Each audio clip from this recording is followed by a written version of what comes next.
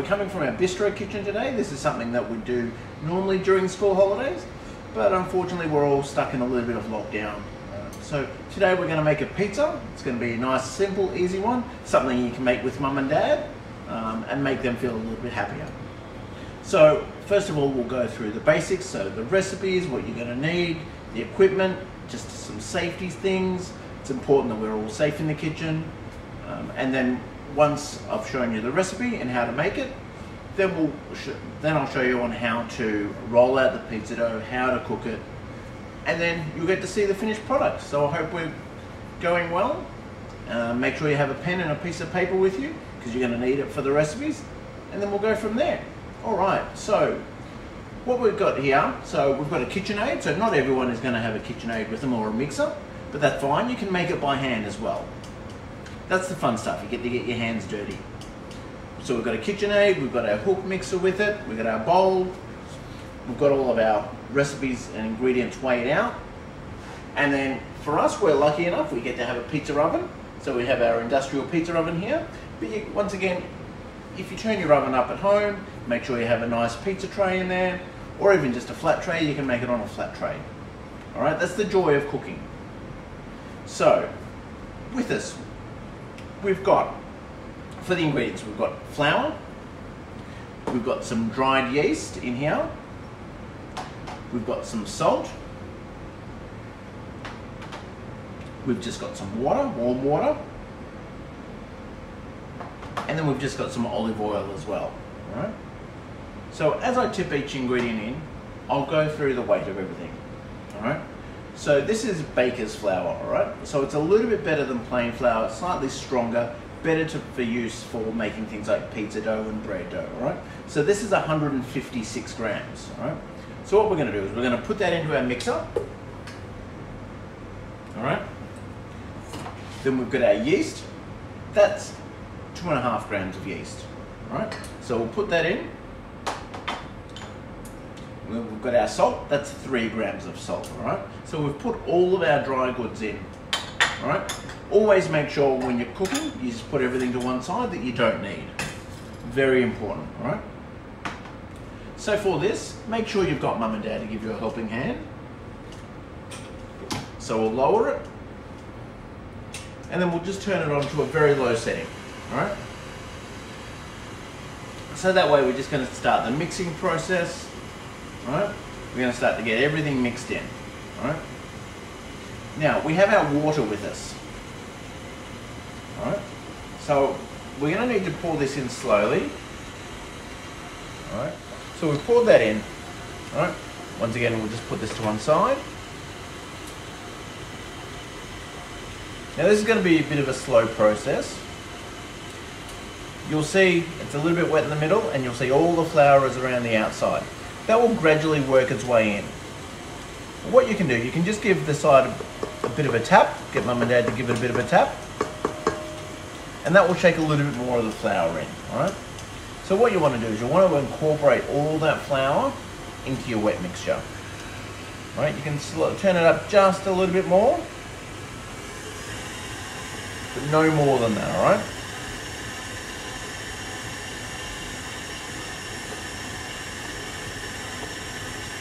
All right, you can start to see everything is incorporating, all right?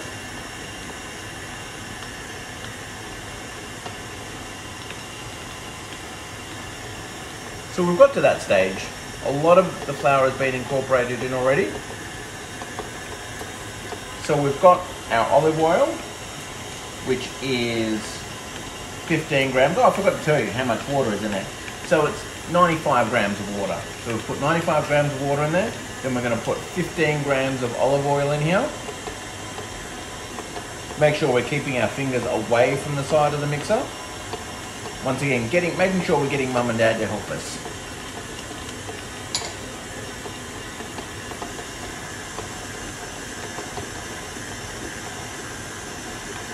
All right, now you can start to see everything's coming together there. And you'll know when the dough is ready when everything starts to come together and it pulls everything away from the side, and your bowl will end up being basically nice and clean. We're almost there.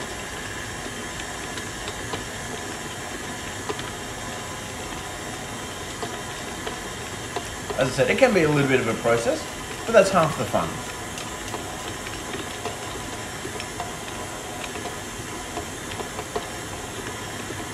All right, you can see everything's now coming together. It's going to start to form a ball very, very soon. There we go.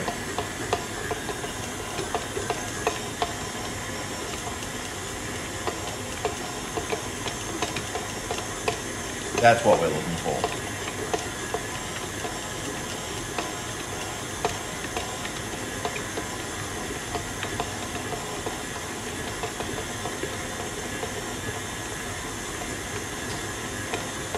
As you can see, everything's come together now.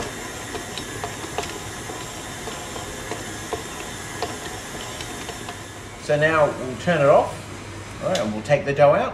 Make sure we turn everything off at the power point, we unplug it when we're putting our hands down around the mixer, all right? So that's a nice shape, all right? So that's exactly what we're looking for, right? It's nice and smooth, all right? Got a nice sheen to it. You can roll it into a nice ball, all right?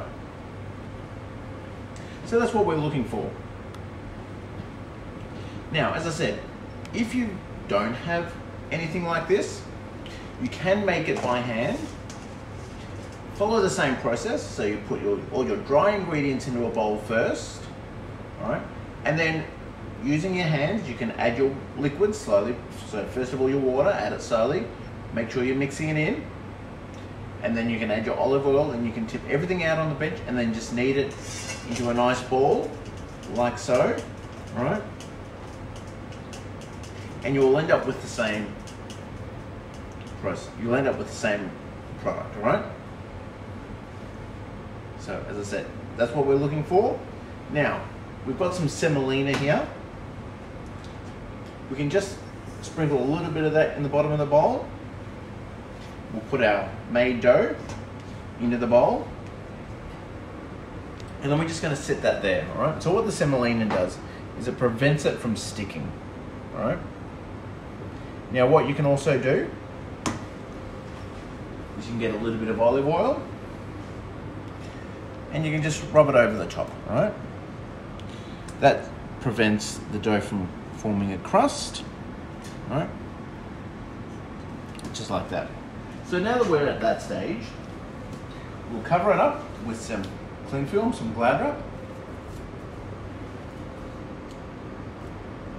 It's always the hardest thing to do is find the end of the Glad wrap.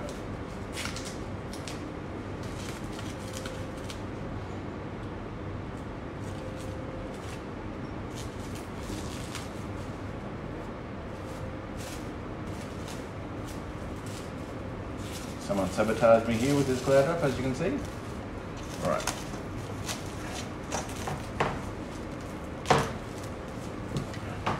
So what we're going to do is we're going to cover that, and then we're just going to put that in a nice warm area, all right, to let that dough through.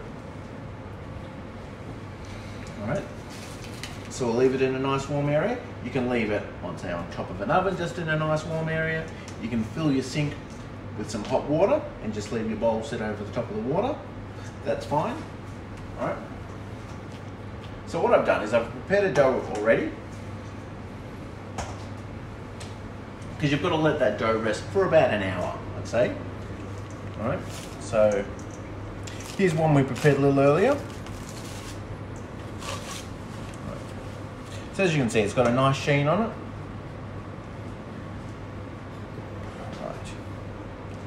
It's also nice and soft and it's warm, all right? Nice and gooey, that's exactly what you need, all right?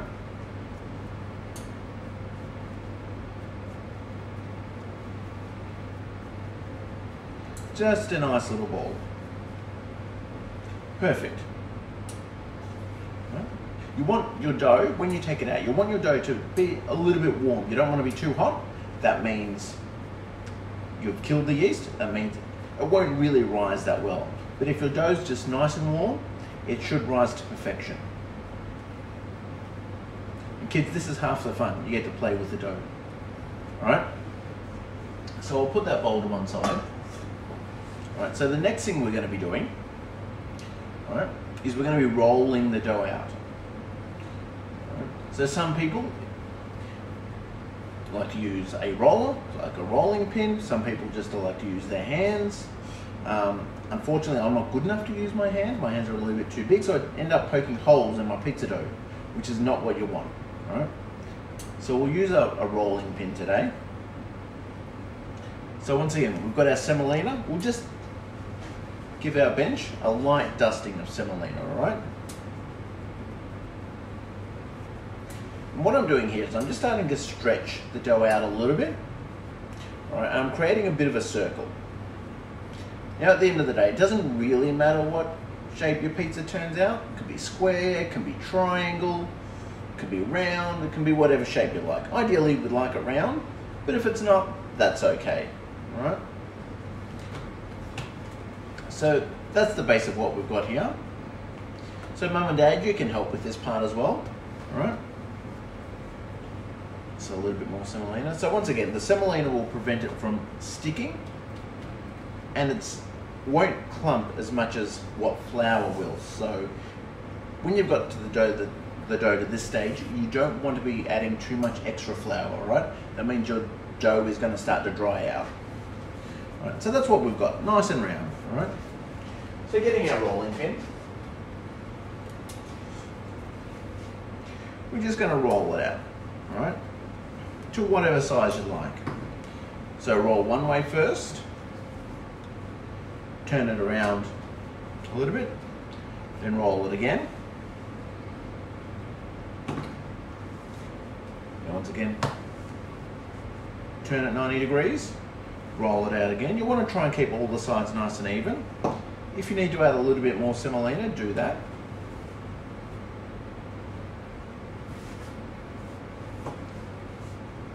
You will maybe need to get a dustpan and broom out after this just to wipe off any semolina that's on the floor. You will end up finding a lot. All right. So we're almost there. As I said, once again, as you can see, mine's not going to be particularly round, but that's okay. It doesn't have to be.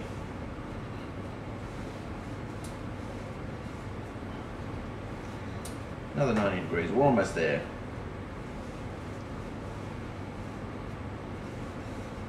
All right, so that's the size we've got. We've got something, a generous size. It's going to feed one person, maybe two very small people, all right?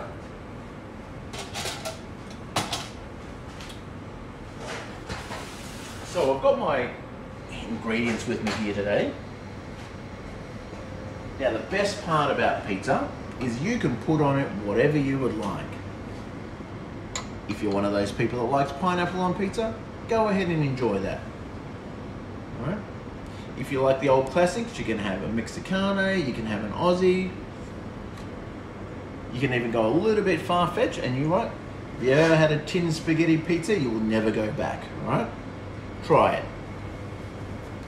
You can put a lot of cheese, you can put a little cheese, all right? So this one will be a little bit gourmet for us. So I'll just go through all the ingredients. So we've got some prosciutto here, we've got some buffalo mozzarella, we've got some cherry tomatoes, we've got our pizza sauce, very important. We've just got some marinated artichokes, just some salt, some rocket, and some olive oil.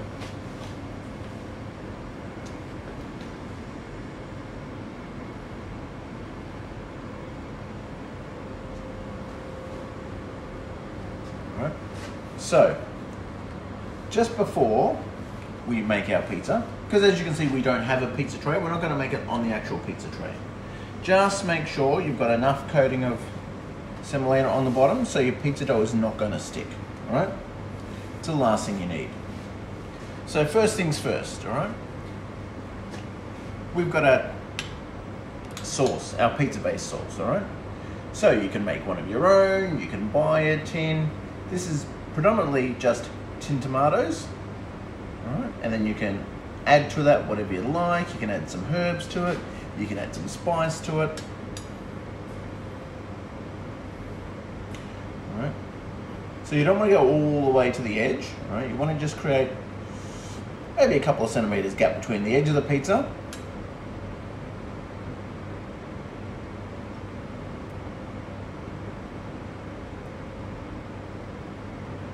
Just like that.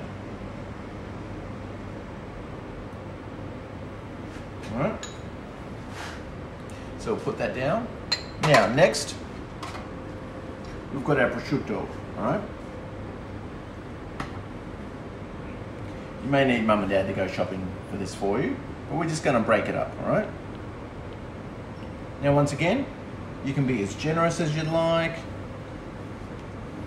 You can be as scarce as you like. You'd want to lay it out in a uniform pattern.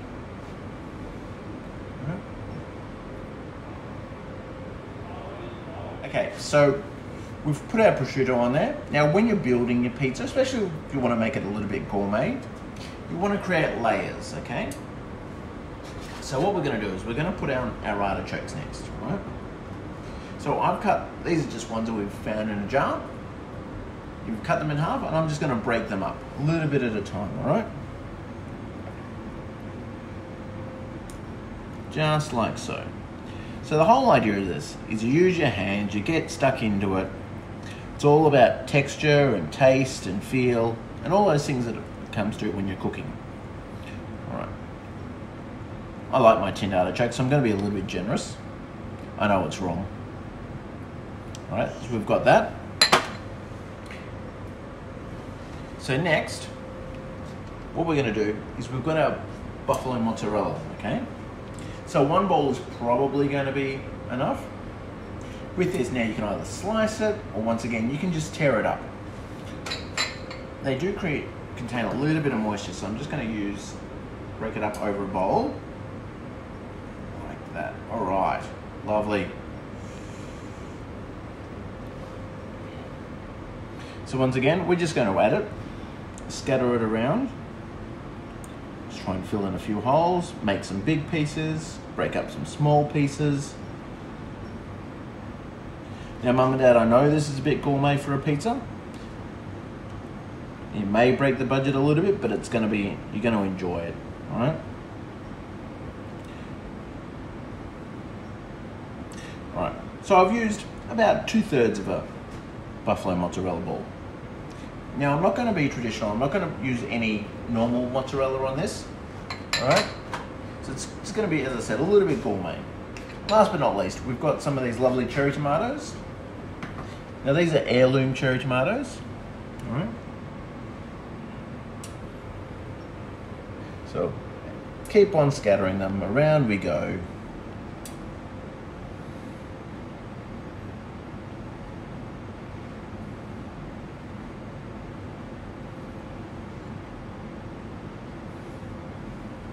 Look at that, that's a nice full pizza.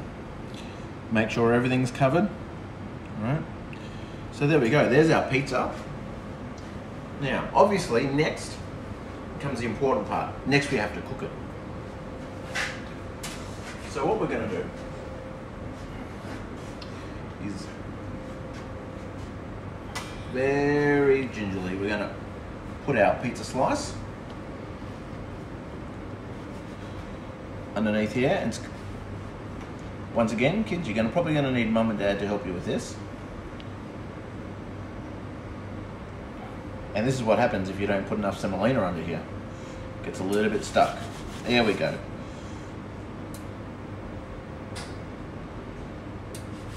So yeah, it moves, that's what you want.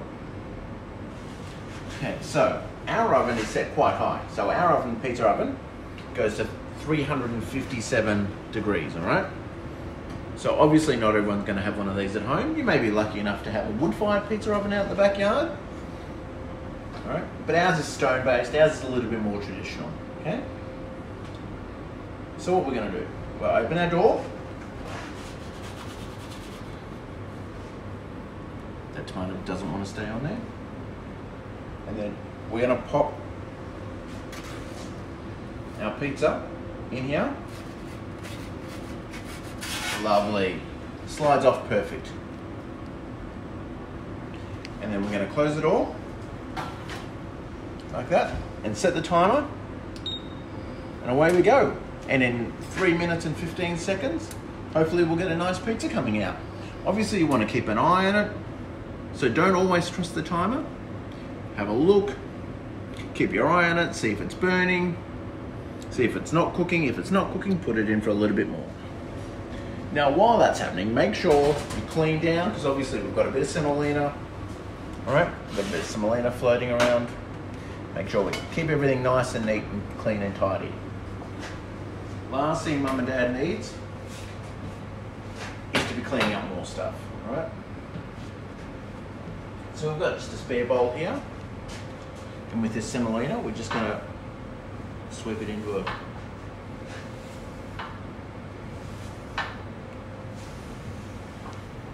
because we don't want raw semolina on our lovely cooked pizza, okay?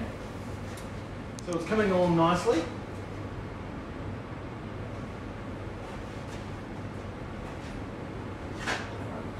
While we're waiting, we'll get everything else that we need. So obviously we're going to need a pizza cutter, that's going to be important. We've got our plate. And then obviously there's a couple of things that we haven't utilised yet, and they'll go on after the fact, all right? So we've got our salt here, we've got our rocket. Not everyone likes rocket, so you can use a bit of spinach, you can use a bit of basil instead, and then we've got some olive oil. So we're really going to jazz this pizza up for Mum and Dad.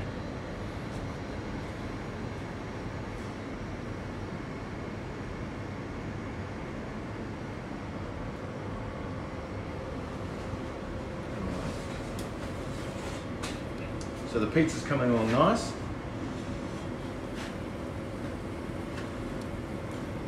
So you also, if you don't have a pizza oven, you also may have something like a pizza stone. Maybe you can convince Mum and Dad to buy a pizza stone. You can put in your oven, and once again, it will act very similar to the stones at the bottom of this oven.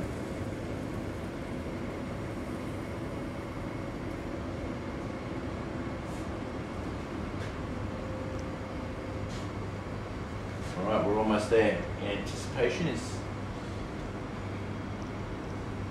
killing me, all right? We're almost there. This is sometimes the hardest part, waiting for your food to cook.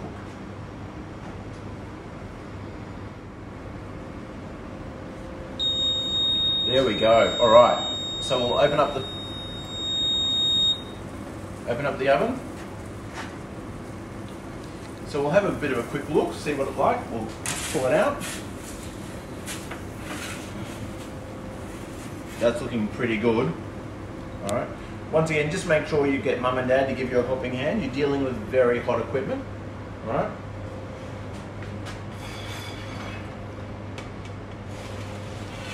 So we'll slide that off. That's looking very good. All right. So it's on your plate.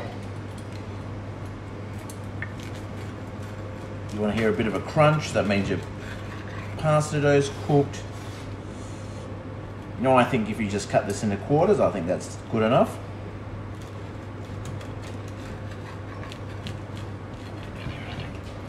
All right, so we've done that. Now, with our salt, obviously your prosciutto is going to be quite salty to begin with, so you can either season it with a little bit or just leave it off. Depends on how much salt you like on your food. All right. We've got our rocket. Scatter that around. All right. And last but not least, we've got our good quality olive oil, and we'll give that a bit of a swirl, okay?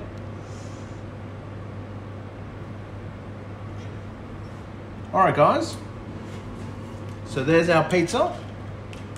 As I said, with a pizza, you can put on it whatever you like. That's the most important part about cooking.